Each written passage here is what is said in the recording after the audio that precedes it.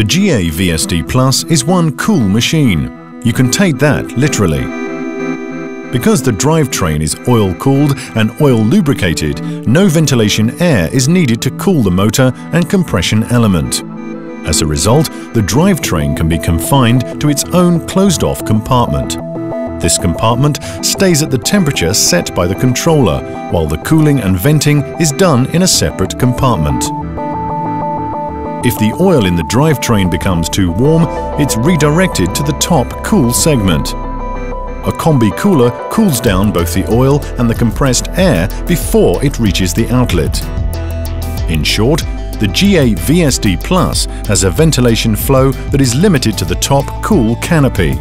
This short track allowed us to size down the fan and to save energy. Another big idea that helps keep this compressor small.